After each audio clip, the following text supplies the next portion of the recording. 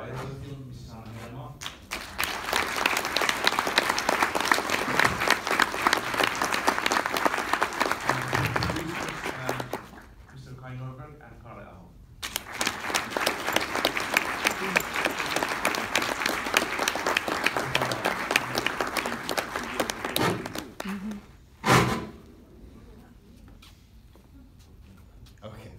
Questions, comments, thoughts, offers on icons?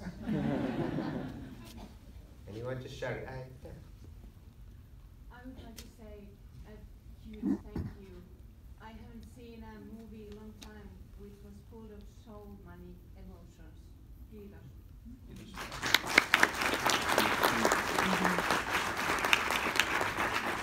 The lady wants to thank you for such a moving film. Any question related? No questions? You want to move on? There's another question? Go ahead. Where did the inspiration come from? Where did the inspiration come from? Can you hear me? Yes. Yes, okay.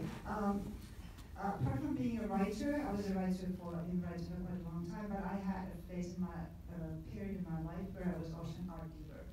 My mother owned a very small shop, actually very close to where all this is filmed. She passed away about 4 years ago, maybe. And a lot of this is taken from real life, because when I was working there, you'd always have these older gentlemen that would be, for all their lives, they would have this dream of finding, like the Princess Anastasia of paintings, there even were two guys that would travel every summer to the south of France, where Finnish artists would spend their time at the end of the 1800s, and thinking maybe we find something there. So this was kind of a dream, and I thought it was touching in a way, because not just a dream about making a great deal of money, but what I saw in it was like it was a swan song. That's what they were sort of kind of searching for, like making this one deal that would kind of make everything okay. Not just, all the time that you spent in your job and all those sacrifices you made and all those human relations kind of lost because you put so much, because they were private entrepreneurs and they were working a lot. So that's kind of where it started from. That was the idea that I had about making a story about this old guy that would finally find this, and what would happen then. Because he kind of has his own little ideas about, am I talking for too long?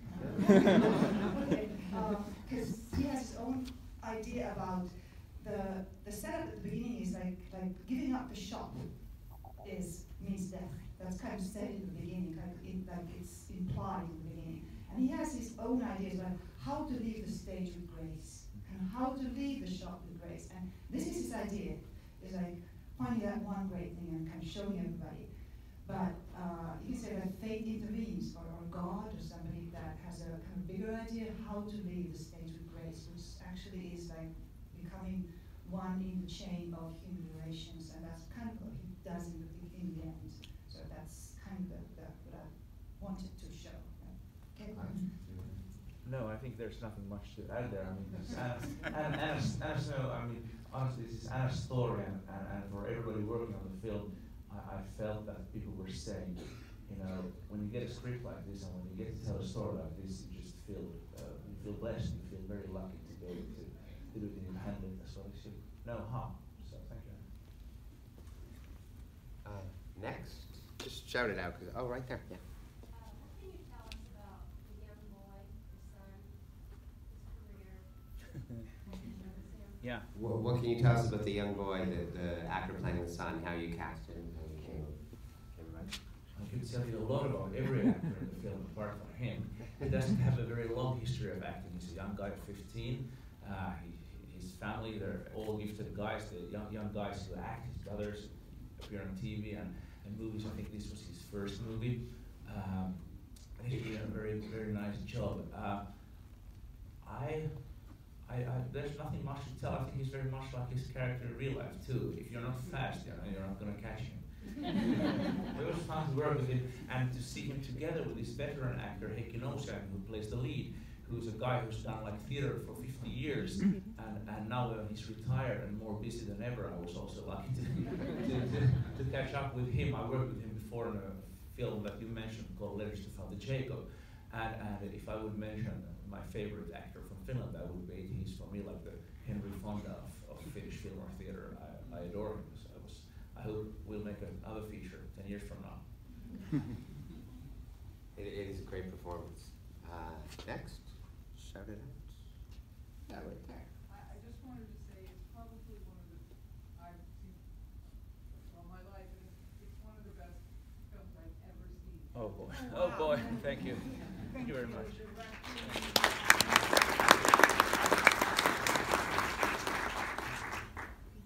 Yes, in the middle there.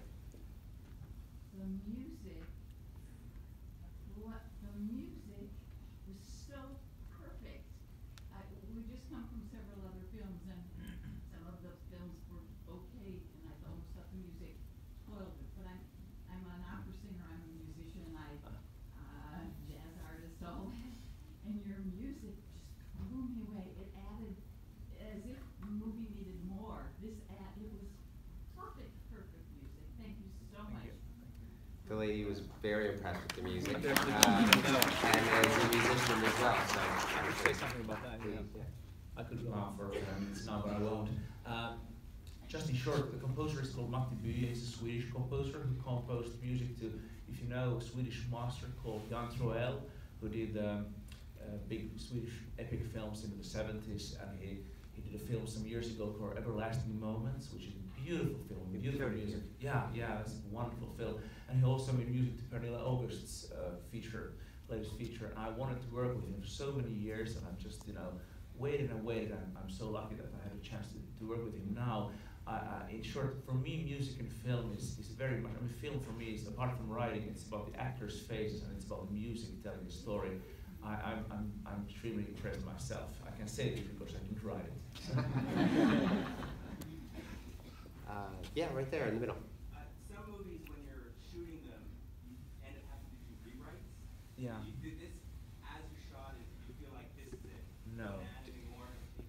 No. Did you ever have to do any rewrites in the process of shooting, or did you stick to the original script? We did stick. As I said, the script was so clear and well defined that we didn't need to know, how can we work with this? What happens usually is the actors offer something that you want to take along. Naturally enough, of course, the location might not look the same that Anna has imagined. But apart from that, the only way we re-edited in the cutting room were things where I hadn't achieved the level of brilliance that was in Anna's script. So I tried to clean that away in order for the film to look better than it actually is. But yeah, no, we didn't really do change. Apart from, I like to, of course, let actors. There are times when you have to write things out, spell things out when you write a script. But then the actors might say, do I need to say this? Because I can show it. And of course, that's always a better way to go about it. Yeah, right there. The religious content, the overtones, are very nuanced. Yes. This is a question for Anna. How much did you struggle with, think about the religious content to make it, as you have made it, it's nuanced? And if you could talk a bit about the religious content and the religious subtext to and how nuanced it is in the film. I think the mere fact that it's the face of Christ kind of generated that motif, and it got deeper and deeper as I wrote. It's very often is when a writer writes. When I write what me happens, I can plan it beforehand to a certain extent, but then the motives and the themes take over, kind of like they say that it starts. The story kind of starts to write itself. That's what happens, and but particularly with this one, the question about the missing signature, that was something that came along actually quite late in the writing process. There was something all the time that I was kind of thinking missing, and we talked about that to you, that as well. And I felt that there's like one layer of we should go one layer down, even deeper. And the missing signature motif, then I realized at the very, very end that this is actually what I am looking for, the connection with the icons and the idea of the icon being showing it's not about the individual anymore, and it's about your humility, taking that your lot in life, and which all of it kind of finds. That's his way of being kind of reborn, rather than thinking I want to make it, I want to become that finding the great painting and making it's a very individual act. Like I am the great art dealer, rather as coming to this being, as I was saying before, like one loop in the chain of human life, of that love kind of in the family. Then I realized also, which is interesting, we in Finland we're Lutherans. We're Lutherans, yeah, we're Protestants. And then I realized what also kind of went in there, and this is also kind of subconscious probably, is that Lutherans believe that you cannot, that none of your own deeds can kind of save you. It's like no matter how good, the only way you can be saved is through mercy. So also that's what he's kind of doing, like trying to achieve something all the time, trying to like make it happen, rather than kind of like just like humbly, taking the grace, receiving the grace, rather than just trying. And that's kind of interesting, because that's also, I didn't plan it. It just kind of, in the process, that's what sometimes happens, just get these motives and get these closures that you're not really consciously doing. And I believe that's something, what happens there is that all those stories and all those movies and everything, all those that I've been in for the last 50 years reading, they become kind of part, my subconscious mind, and then just take it from there in the writing process. So it's partially you plan it, but partially it comes like you kind of it rises from your subconscious. I don't know if this answers the question at all. But it's a very good question, and also sometimes I'm asked like and these are the kind of things I can't give you Anna notes and say write this and do that. We can discuss it, but it has to be, as you said, in your subconscious while you write. It comes and it can be relate. It can be relate, yeah. I think we actually do have to wrap it up now, I'm afraid, but it's always good to end on grace. So, thank you guys for coming.